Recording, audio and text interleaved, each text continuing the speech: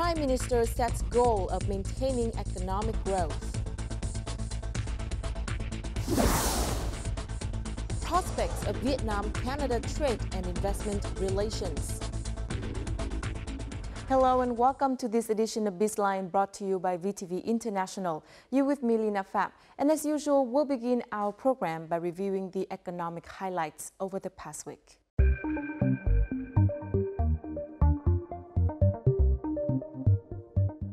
At the government's regular meeting on Wednesday, Prime Minister Nguyễn Xuân Phúc asked ministries and localities to strengthen reform in order to maintain economic growth for both this year and next year. Business confidence also needs to be strengthened. The Prime Minister said economic and financial policies this year will remain the same. This also means environmental tax on gasoline and the price of public services will be kept at the same level. The government will stabilize the Vietnam Dong US dollars exchange rate at 2%. In addition, Prime Minister Nguyễn Xuân Phúc asked ministries to be active in reducing and cutting business requirements. The Vietnamese National Conference on Agricultural Promotion was held in Đà Lạt City, Lâm Đồng Province on Monday. This is considered the largest ever conference on agriculture to seek for immediate as well as long-term solutions for the field. At the conference, many difficulties in agriculture were pointed out. These include land acquisition, production management, credit accessibility, inappropriate taxes, and unstable market. Representatives of enterprises also voiced their opinions concerning human resource, investment, and helping the businesses in the sector gain access to technology. According to the General Statistics Office, the trade balance so far this year is $3.1 billion, despite the import of goods worth $300 million in July. Export turnover was estimated at nearly $134 billion, up more than 15% over the same period last year. The United States is Vietnam's largest export market, followed by the EU and China. The European Commission, or EC, will impose a 3% quota on 23 Vietnamese steel products. If the import volume is over the 3% limit, they will be subject to an additional import tax of 25%. The Trade Remedies Authority of Vietnam said it would release data on exports to Europe to businesses and organizations to take appropriate and restrained measures. Meanwhile, many steel companies also announced reduced profits due to a sharp increase in cost of goods sold. According to the Ministry of Planning and Investment, Vietnam has so far this year attracted nearly $23 billion worth of FDI capital, an increase of 4.6% over the same period last year. Manufacturing remains the most attractive industry for foreign investors, having attracted almost $10 billion, accounting for nearly 42% of the total registered FDI capital. It was followed by real estate's total registered capital of $5.6 billion, while wholesale and retail sales came in third with a total registered capital of some $1.7 billion. 10 categories of support for developing Hanoi startup ecosystem were approved on Monday. This Memorandum of Understanding with many initiatives was introduced at the Hanoi 4.0 workshop with the hope of creating a unique mechanism for the city to build a startup ecosystem. The main focus is on reviewing startup supporting facilities, promoting innovative startups, and developing incentives for investment. And that's it for our review of the economic highlights over the past week. Up next in our crosstalk, we'll talk about the Vietnam-Canada trade and investment relations.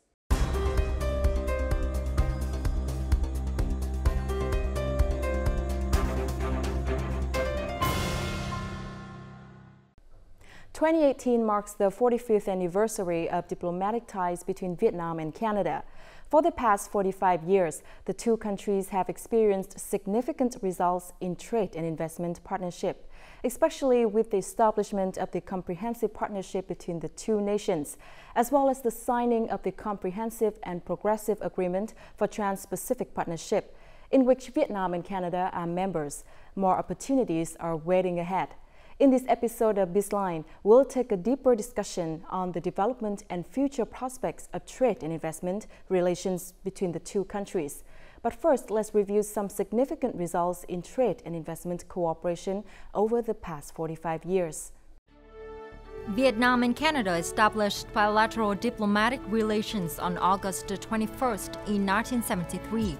One of the most significant milestones in the two countries' relationship was the establishment of the Comprehensive Partnership during Canadian Prime Minister Justin Trudeau's visit to Vietnam in November last year.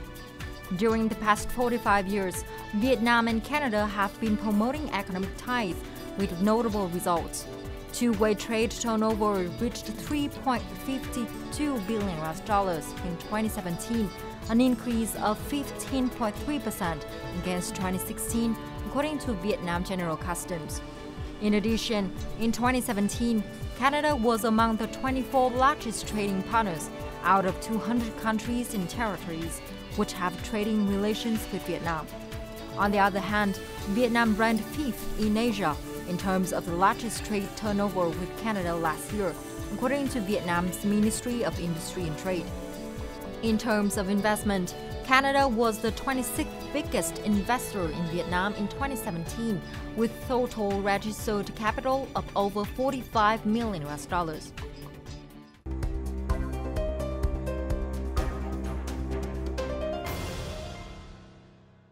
In order to delve into the topic, we've invited to our studio today Ambassador Ping Kidney Khan, Ambassador of Canada to Vietnam. Thank you very much for joining our BizLine program today. It's my pleasure. Xin chào.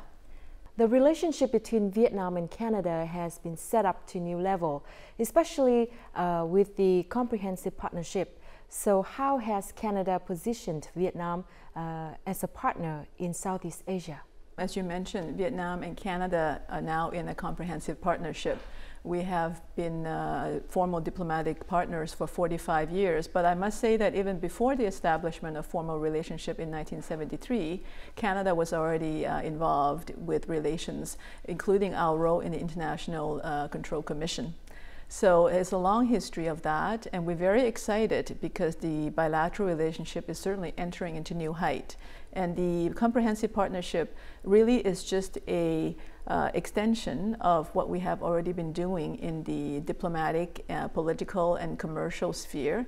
And that means expanding it to include science and innovation, to include defense and security, as well as strengthening cultural innovation and other people-to-people ties. So I think we're building on a very strong foundation, and we're looking really forward to fully leveraging the potential that exists for both countries and both economies. How would you describe the trade relation with Vietnam in recent years?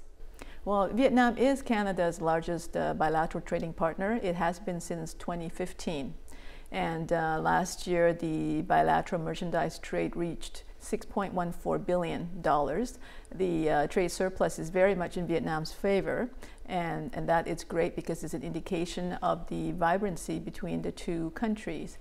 I think, though, the number, as encouraging as it is, does not show the full picture, because the majority of Canada's export into Vietnam is in the agricultural and agri-food sector, with some industrial machinery as well as metals and mineral. But we really think that as we grow the agriculture and agri-food sector, and there we think we have a lot to offer the growing Vietnamese consumer, both in terms of quality and food safety. As you have mentioned, Vietnam is a big trade partner of Canada in Asia. So what kind of shifts in terms of trade policy that Canada has made in order to foster the trade relations with Vietnam? Well, Canada is not just a trade partner with Vietnam. We're also partners in many multilateral forums. We're both members of the Francophonie. We share that part of the culture identity. We're also, of course, a member of the UN and, of course, APEC, as well as with the ASEAN Regional Forum. With the CPTPP, being signed, of which Canada and Vietnam are members.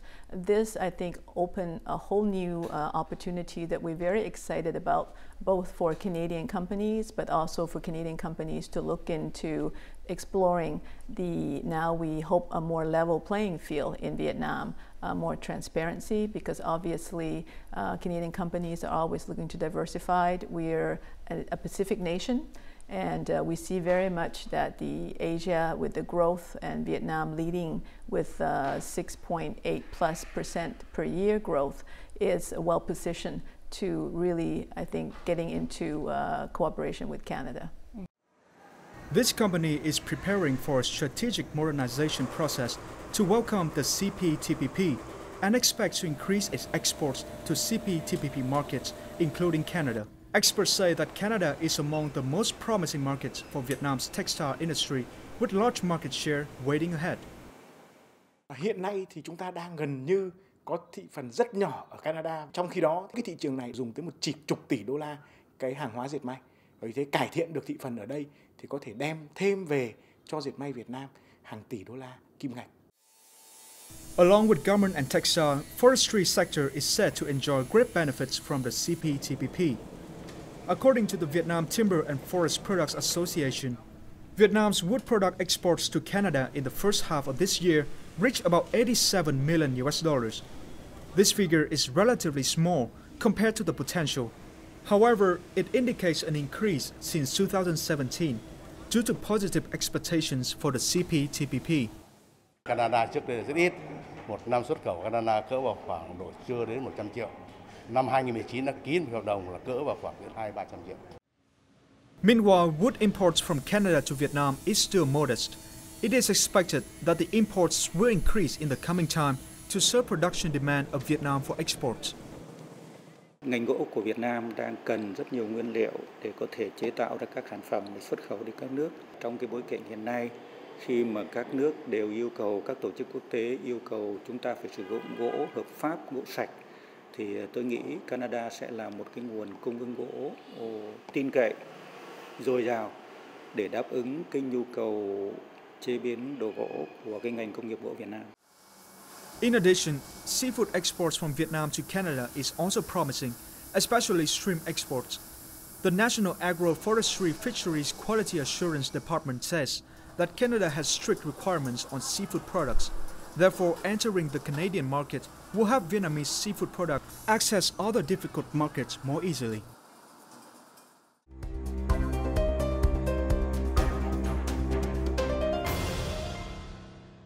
What potential opportunities that the CPTPP will bring about in terms of trade between Vietnam and Canada? Well, as a first step, what we do in Canada is when a new trade agreement has been signed, is we would then do a consultation and also discussion with the private sector to lay out for them the opportunity that comes up. We have done some preliminary analysis. We think that, of course, in the established sector that I already mentioned, in agriculture and agri-food, the Canadian company would be very well positioned with its expertise, because there's also value-added agricultural technology that they could also introduce to Vietnam.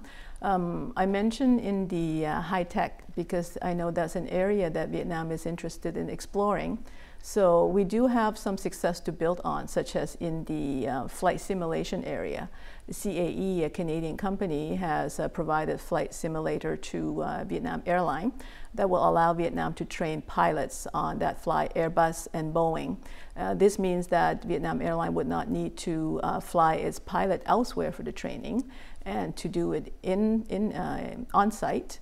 That was not only a business advantage, it would also create the capacity as well in Vietnam, and perhaps build it up as a regional training hub. Are there still any further steps to help promote trade and products of the absolutely, two countries? Absolutely. I think there's always room to help promote. We are far apart. There's no getting around the fact that we are geographically very distant, even though we share some of the very similar experiences in terms of the economy being comprised mainly of SMEs.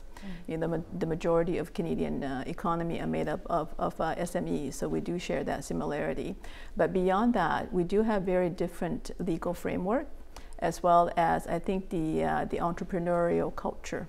The understanding of, as I mentioned before, for business people, they need to have that certainty. They need to have a level of understanding that their trading relationship or their investments will be protected and will prosper. So I do think that the level of understanding on both sides can do with further deepening. And that means that it's not just sufficient to have the business people start talking to each other. I think we still have a role to play in bringing attention to associations who can disseminate the information. And of course, the visits by Vietnamese delegation, a business delegation or otherwise, will also have a role to play in highlighting some of the information that might not be known in Canada, just because of the fact that the Vietnamese market is still very much in the nascent stage back in Canada. According to Vietnam's trade counselor in Canada, Vietnam's exports to Canada accounts for only 1% of total import demand of this market.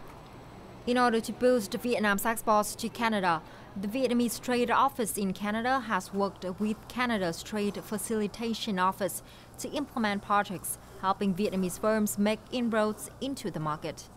Besides, the Ministry of Industry and Trade has directed trade offices and relevant units to apply measures to boost exports of Vietnamese key products to Canada. Apart from long-term strategies, the ministry also advises business to make use of commitments and incentives from free trade agreements, such as the Comprehensive and Progressive Agreement for Trans-Pacific Partnership, or CPTPP, to promote exports to Canada.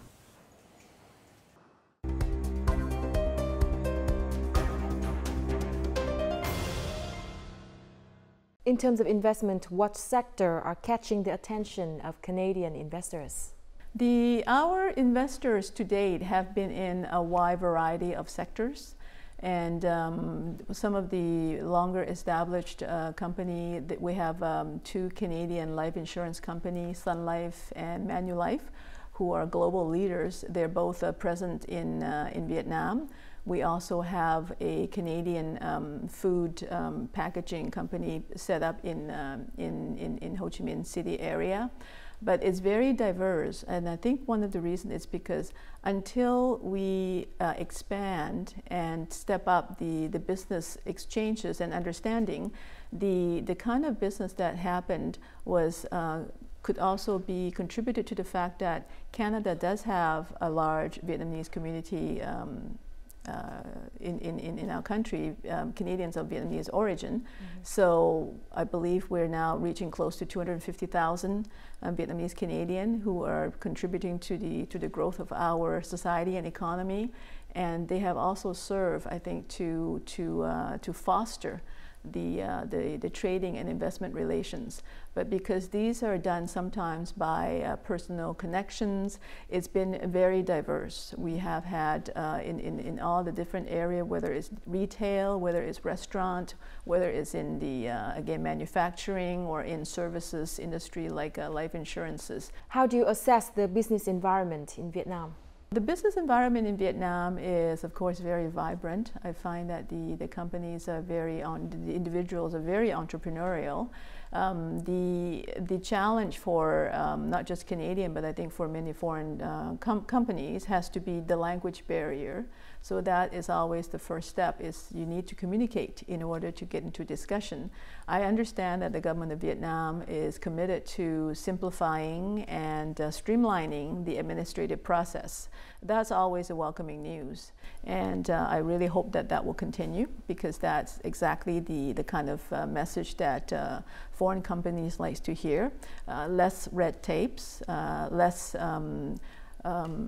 opacity, more transparency, more clarity of what they can expect, and of course a rule-based order that they can also count on and easy for them to understand.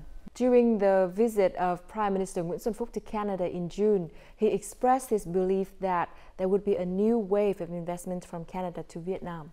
So what's your thought on this? We were very pleased that Prime Minister Phúc was able to join the G7 leaders outreach session as part of his trip. There's also a business component.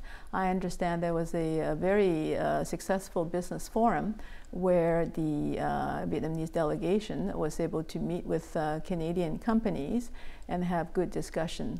And again, as I mentioned, the information, the awareness is half the battle. So now with that awareness, I think it's very important then to leverage the opportunity to make sure that the Canadian companies who are now interested and intrigued by the opportunity in the Vietnamese market will have a favorable first visit, first impression. Because for many of our companies, as I mentioned, because many of them are SMEs, they would come to a market, but if they don't receive a favorable first investigation, it might be difficult to convince them to come back again. This Canadian company has been in the Vietnamese market for 8 years. It provides architecture, interior design, planning, landscape, and other consulting services. It is now aiming to expand the business and explore more market segments to fully tap into potential opportunities. Right now, there's kind of booming in terms of hospitality projects. There's a lot of tourism, development, a lot of hotels. So we're trying to meet that target, to really bring in our design expertise for that special market. According to the Foreign Investment Agency under the Ministry of Planning and Investment, Canada has invested about $5.12 billion in Vietnam with 168 projects. Some Canadian enterprises explain that Vietnam is a potential market for making investments thanks to its high economic growth rate and favorable business environment. The Vietnamese business market is one of the leading markets in Southeast Asia. We see a lot of growth, a lot of potential here in Vietnam, and we're quite positive. We're looking forward to the next few years, and so much so we're expanding our office. Since Doi Moi, almost 30 years ago, this is the best time, if ever. Vietnam continues to open its economy. More and more companies are going to Vietnam, investing in Vietnam. The government are making policies that are more and more open for FDI investment. And everyone is looking at Vietnam as the next truly tiger in Asia. According to the Canada Chamber of Commerce in Vietnam, agri-food, ICT, and education are among the most promising sectors for Canadian companies to invest in Vietnam. Along with pouring the money into Vietnam, some Canadian enterprises have also transferred the technologies to local partners.